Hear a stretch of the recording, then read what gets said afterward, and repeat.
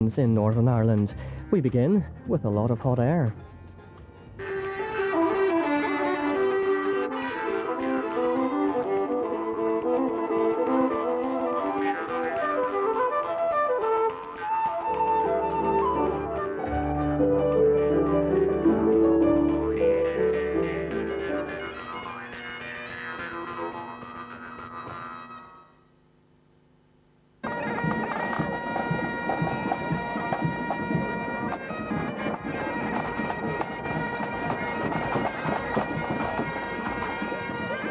I would hear a set of pipes a mile away, and it pop up my ears. I wouldn't know who's playing those pipes.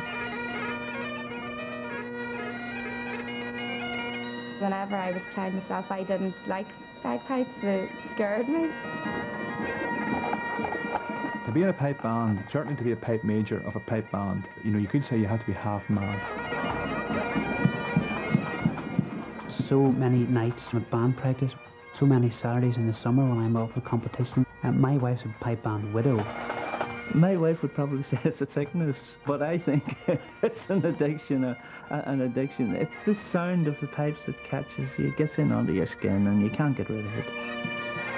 There's nothing worse than a bad pipe band, and there's nothing better than a good pipe band.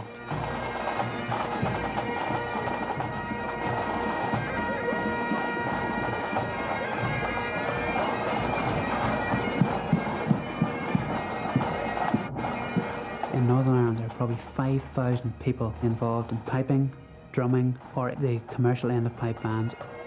It's a tremendous community, a tremendous family.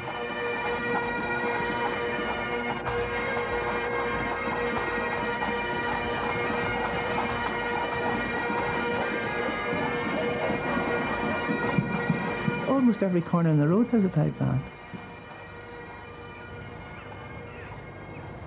On the hill just above where I'm living, I can see in a circle right round probably the homesteads of about 15 pipe bands in eye view of where I'm standing.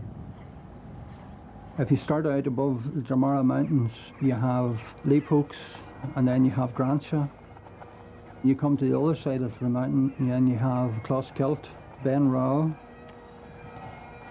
Carson Memorial, towards Castlewellan, the Frank Rainey. Then you have Ansborough. Newcastle is the Crimson Ara. On round, this is where Moneygore is. Then we have got Drumloch. Over in Uri, we have the Thomas Davis and Altnavay. Out over the Knock Hill, you have Banbridge, and that's the circle completed almost right round with pipe bands. There's other pipe bands up behind the Mourne Mountains, probably 5 or 6, but I would call them farther away than the eye can see. As regards little country pipe bands, we probably in Northern Ireland would have about 100 pipe bands. Probably more than half would be affiliated to the competition side of things. The Royal Scottish Pipe Band Association governs world competitions. The pipe band tradition in Northern Ireland is particularly strong. We have the best pipe bands in the world in the very top grades in Northern Ireland. I don't think you could get a greater thrill than hearing a good pipe band. And you'll not run away from one. You'll stay, you'll stick it, you'll say, I want to hear this.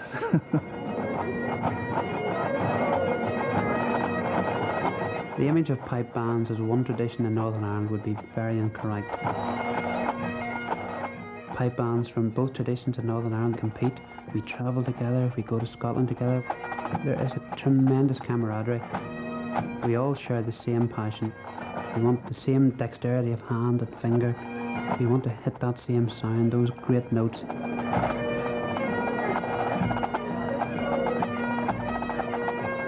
Traditionally, the Highland pipes were played in Scotland. Back in the 1600s, they played as solo pipers, and they entertained the solo pipers. They would have played basically pibroch, the classical bagpipe music. And bands weren't thought of at this stage.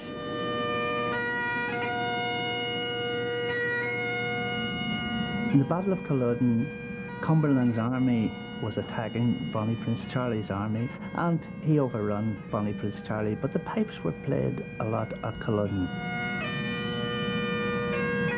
And then, after the battle, what developed was the Highland clearances, where they were being pursued, Bonnie Prince Charlie's soldiers, throughout Scotland. If Cumberland's army met a MacGregor or Macpherson, they were immediately, their heads came off or they were shot. And the result was these people got very, very, very cute. When they were caught or captured, they learned not to give their Highland names like MacGregor, Macpherson or Macintosh. They knew colours, and they called themselves, I'm Mr. Brown, I'm Mr. White, I'm Mr. Black, and they went what was called scot-free. They went to various countries throughout the world. They brought the bagpipes with them. That was the beauty of it. And they brought them to Ireland. People like that came to Ulster. And now we've got these names, and we've got the Mac names in Northern Ireland as well. MacGregors, Macphersons, McLooneys, Macintoshes, all these are related to piping down through the years.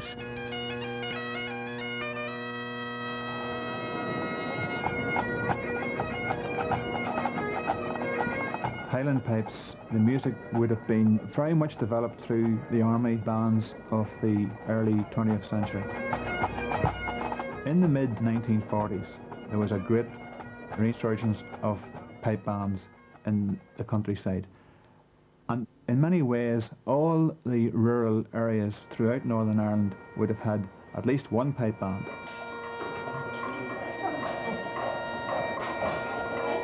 I'm quite proud to be in a pipe band and to have learned to play the pipes and to have had I'm not going to name how many years, but a good number of years playing pipes successfully.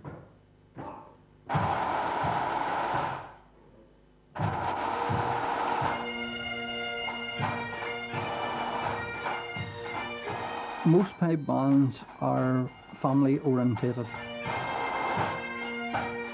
When you have brothers and sisters and their friends and their brothers and sisters, then you have a community that's going to stay there.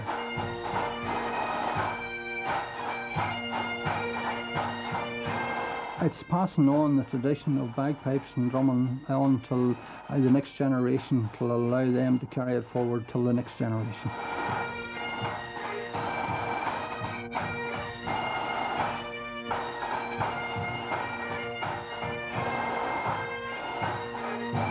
The drum section of any pipe band is crucial. It is the rhythm that the music flows on. It's a bit like the rails that a train runs on. If you've got a good, smooth, solid rhythm, then the melody plays well on it. It's the same with the train. If the lines are smooth, you have a smooth journey. If they're rough, you have a rough journey. Moneygore pipe band started just after the war in 1946. Some of the founder members of the band is still here. I was in the understanding that the flute band was... Joe Cantley, who lives just down the road, he's 93 years of age and he still plays his pipes every day. His pipes are a bit different than ours, because his pipes is the Brian Brew pipes. They've got keys on them that allows him to play almost any tune that has ever been written. The first set of pipes I bought was in 1926. Yes. I bought them in Matches in Belfast. There was no pipes in the country at all at the time. Yes. There wasn't any pipe bands here at all. Aye. Dromar was the first pipe band that I heard playing. In this area? Yes. And now in this area we have 15 pipe bands, or yes, maybe 16. It's a bug that bites you and you can never get over it. It's something that when it gets in your blood, you never want to let go of it. It's just as simple as that. It's something you don't want to let go of. My theory on it is that playing pipes keeps you fit and young, because he's still very young at heart. The bagpipes are a very temperamental instrument. because they're not just like a piano or say guitar, because you can't just pick them up and then that's them tuned already. You have to be playing them for a certain amount of time before they would actually sound right. And you have to constantly be tuning the drones to get them sounding in tune with your chanter. Well, most pipe bands play the Scottish Highland bagpipe. The elements of the Highland bagpipe are first and foremost the bag, which can be made out of either leather or sheepskin or synthetic material. The air is filled into the bag by a blowpipe. It's very important to keep the bag moist. In the old days, people had their own tried and tested methods of keeping their bag airtight. There used to be people that would put treacle into their bags. There are 3 drones, 2 tenor drones and a bass drone, and they produce a sustained sound. You have the chanter, which produces the melody. The sound of the drones, coupled with the harmonics produced between the chanter and the drones, give the Highland bagpipe its characteristic sound.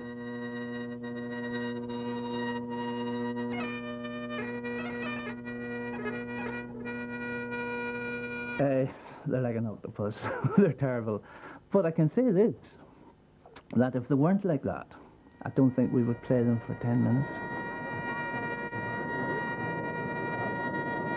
In days gone by, it was simply down to the ear of the sound man. He tuned the pipes, he tuned the drones, he listened in, he tuned them, he listened to the chanters. He had to make sure the same pitch of the chanter was the same pitch of his drones. Nowadays, we have electronic tuning devices now that most bands use, but still and with all, those great sound men, they would tune the pipes with the electronic tuner, but they would also then possibly a last little turn their ear to make sure they have got it right. You've got to treat the bagpipe very carefully. If you treat the bagpipe well, it'll do a good job for you. If you don't, it'll make your life a misery. Damp, heat, cold, all these things have an effect on it. The reed is the most important part of the pipes.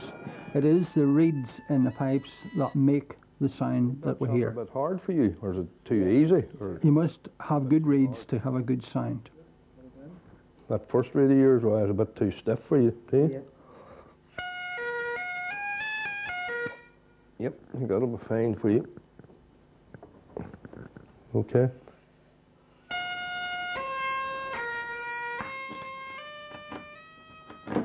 Chanter reeds are made from bamboo cane. If the cane comes from the sunny side of the bamboo, it's a different type of cane to what comes from the shaded side. A dry reed will have a hard, dry sound. A damp reed will have a brighter sound. It's usually the blower that causes the damp or the dry. Everybody who plays the bagpipes has a different pressure of blowing. They blow a different level of moisture. And all of those things have to be taken into consideration when I'm choosing the reeds for each player. So in effect, I have to know each player within the band and exactly how they blow their instrument and how they get their own sound from the instrument, so that I know that the reeds will suit them. Usually when you get a reed at the beginning, it's very, very hard to blow. Everybody complains about getting a reed that their eyes are popping out of their head when they start to blow it. That's not really the case. But the reeds are hard, and then once you've gone through a period of blowing them in, they basically break the back of the reed and it becomes easier to play, more comfortable for the player.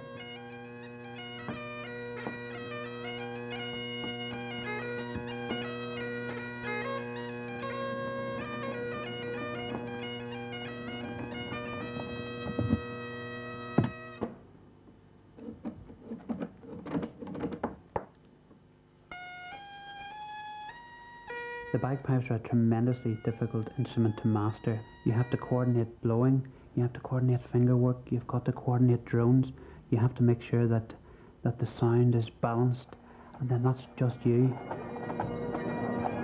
You maybe have 13 or 14 fellow pipers. Getting the sound to the same pitch, the same tone, that is a huge challenge, and that is what competition pipe band work is all about.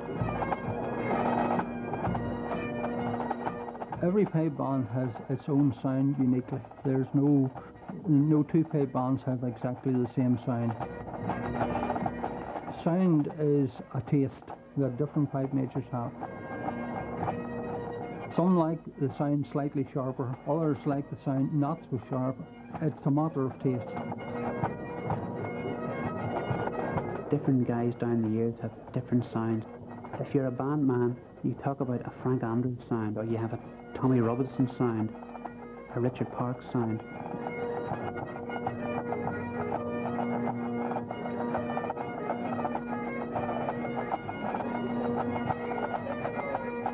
I think at the top level, all of the top bands have their own characteristic sound, and I think people at the highest level would be able to tell the difference between those bands if they were to close their eyes and listen to the top, say, 4 or 5 bands in the world.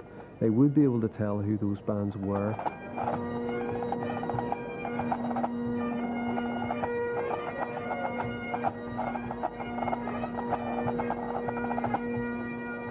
The sound that I produce is really striving to have the whole band sounding like one.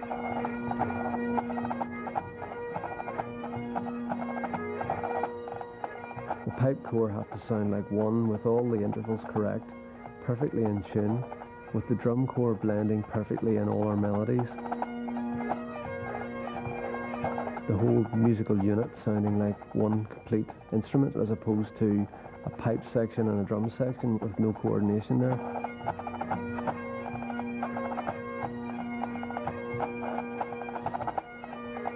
A good band sound is whereby, 20 feet above the band, that's where it all happens, that's where you hear it. You don't hear the individual instruments. There's occasions like that, they're very few and far between, but when you have that experience, it is unbelievable.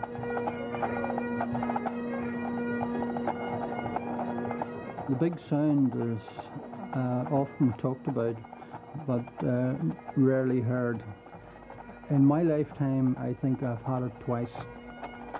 The hair on the back of your neck actually feels like it's prickling out, and you feel goosebumps on your arms, and you just feel like you're actually floating up off the ground. It's not that often that you achieve what you think is the perfect sound. It doesn't happen very often, but when it does, it's worth waiting for.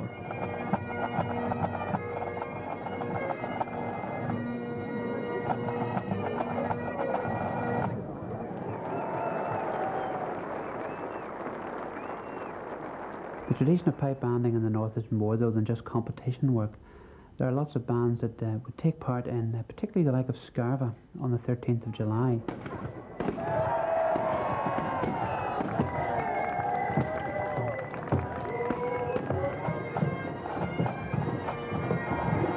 The pipe bands love to go to Scarva. Historically, pipe bands were paid by black preceptories to go to Scarva, but now they're so keen they would bend over backwards to get parading up that domain in Scarva.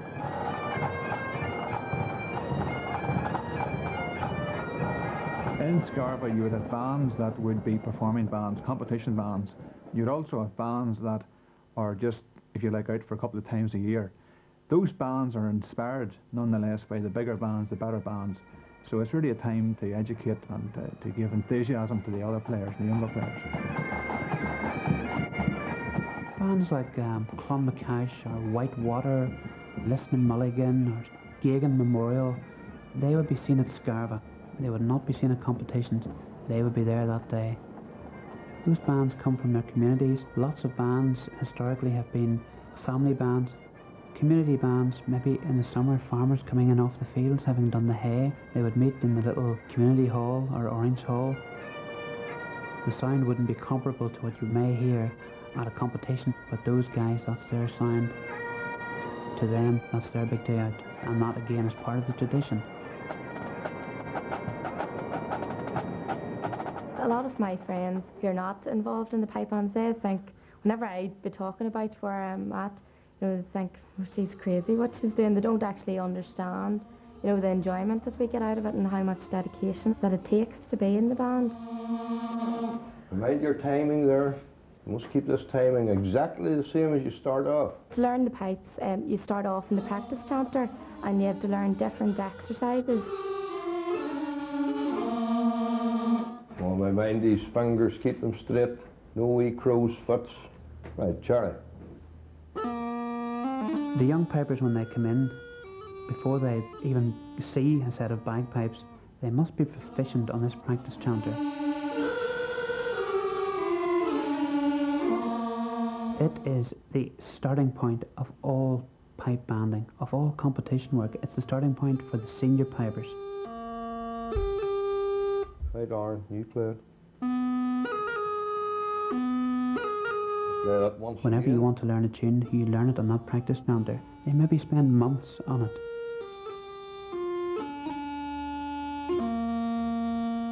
And from then, they progress to the bagpipes. Now that is a big sea change for those kids. That is the big step.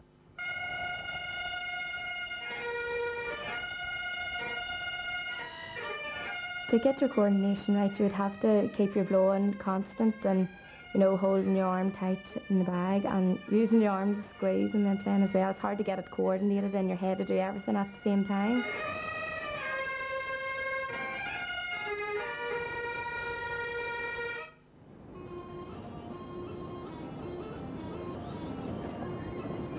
The amount of effort that goes in band halls right round the country. Any night there will be hundreds of pipers out and about in little band halls, totally away from the limelight. 52 weeks in the year, most pipe bands are in that band hall. You're fine-tuning your competition work, you're choosing tunes to play for the next year, you're playing melody selections, you're playing marches, strathspeys, reels, hornpipes, jigs, slow airs. It is your life. I'm a student at Queen's. I'm studying geography, and I do still try and make band practice 2 nights in the week. You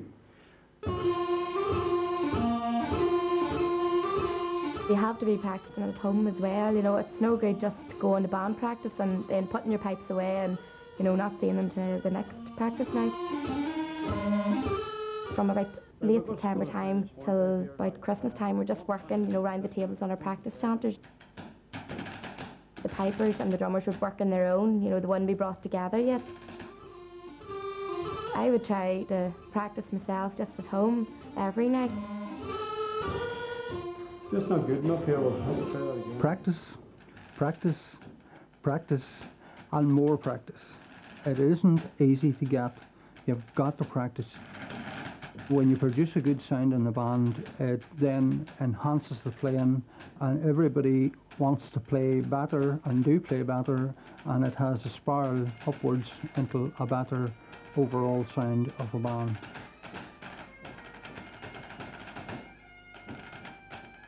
In our band, everyone has a link with the past. There's a generation has come down through, there's a generation to come. 4 times a year maybe you're off to Scotland. The travel involved, the financial commitment, it's an organisation where we pay to play, and you do it only because you enjoy it, only because it's in your blood. Maybe 16 weeks or so in the year, pipe bands have their profile during the summer months, but those pipe bands are made or broken during the winter months.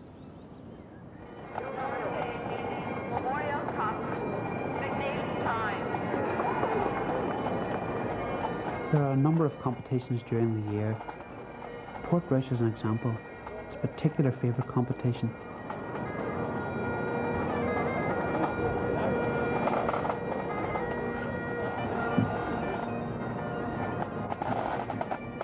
Two hours possibly you would make before a competition. Probably 3/4 of that time is simply tuning that instrument.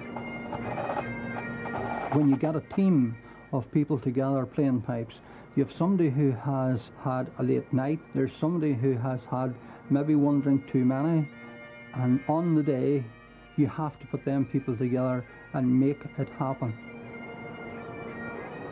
you've got a day where you've got cloud and sun, the sound of the pipes will change dramatically when the sun's out as opposed to when the clouds are there. So if, for example, if your band is doing a final tune to go into the competition and the sun just happens to come out, it can just totally ruin all the tuning that you've just done for the previous hour or whatever.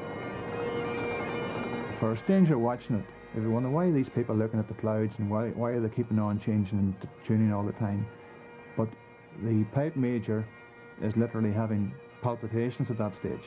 He's being measured by how good the band is when it hits the line to play in the arena. Occasionally bands talk about going over the top. They have their sound absolutely at the peak of perfection, maybe 10 minutes before they go on.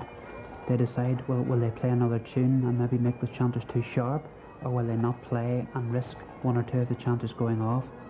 That's the lottery and competition work.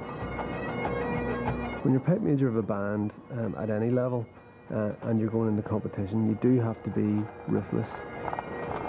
You have to take tough decisions on the day. People may have practiced for months, they may have travelled a long way to be at the competition, but if things aren't right on the day for their instrument, then I have to ask that player to stand down.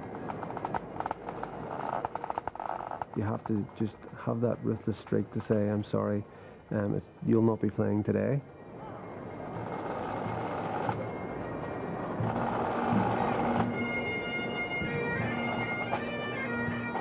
We're dressed in Banbridge Pipe Band in the Wallace tartan, red, yellow and black, which are the colours in Banbridge of the rugby team, the football team, the hockey team.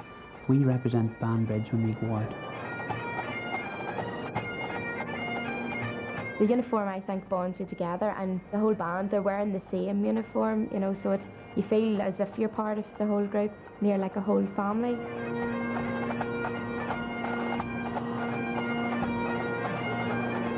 I consider myself a bandsman. And a bandsman is someone who will play in a band and who is of a certain ability, but he feeds off the others around him. As a band, you are a unit. You're not a soloist. You're there and it's all for one and one for all.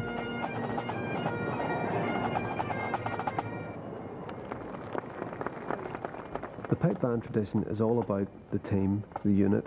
It's not about one person, it's about the whole band achieving a sound, a performance in order to try and win the competition on that day. When you have the pipers and drummers, you're maybe talking about 25 bandsmen and bandswomen, and you share the elation when you win a competition, but also the downside, it's combined woe when you lose. Some of my best friends are involved in all the pipe bands. You know, they're like just like another family to me. I want a Coke. 25 Dad Coke. One generation has to carry the band forward till the next generation takes over. That's basically what happens with all bands, all pipe bands anyhow. It's a bit like a football team. They play for each other. And that's a good pipe band when they play for each other.